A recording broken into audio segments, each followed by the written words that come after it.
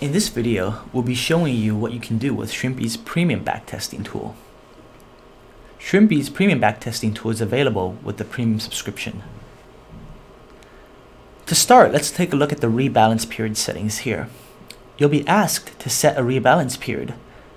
Our backtesting tool allows you to select a period as low as an hour and up to a month.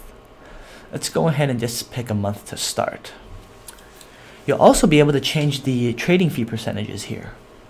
We understand that different exchanges have different trading fees. So this is particularly useful if you're looking to compare different strategies on different exchanges. Let's go ahead and make a change here too as well. Next, you'll be asked to select and configure the crypto portfolio you want to backtest. Why don't we go ahead and just add some assets, and let's remove a couple of assets as well just for this test.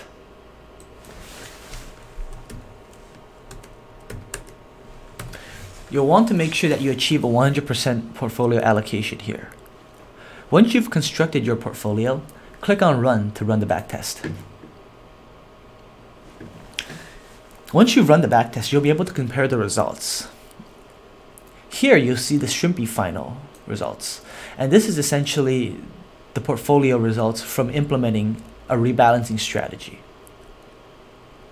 Here's that same portfolio but with a HODL or buy and hold strategy. As you can see, the Shrimpy strategy outperformed the HODL strategy by 1.63% in this case. You can also test different rebalance periods to fine-tune your strategy as well.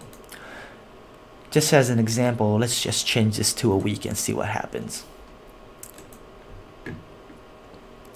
With the week, we see that the Shrimpy rebalancing strategy outperformed the HODL strategy by 1.47%.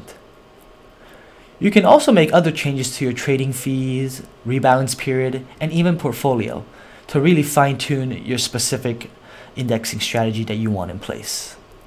And that's how you use the Shrimpy Premium Backtesting Tool. Thank you.